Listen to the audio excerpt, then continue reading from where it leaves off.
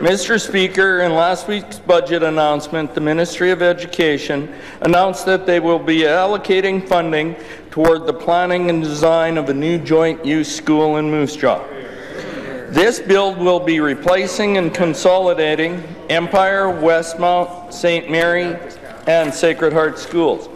These schools were all in very close proximity to one another, which further encouraged the partnership between the public and separate school divisions to support the urban areas. Mr. Speaker, this joint-use facility will help to meet the needs of a growing Moose Jaw population, as well as supplement the diverse and active community of the area.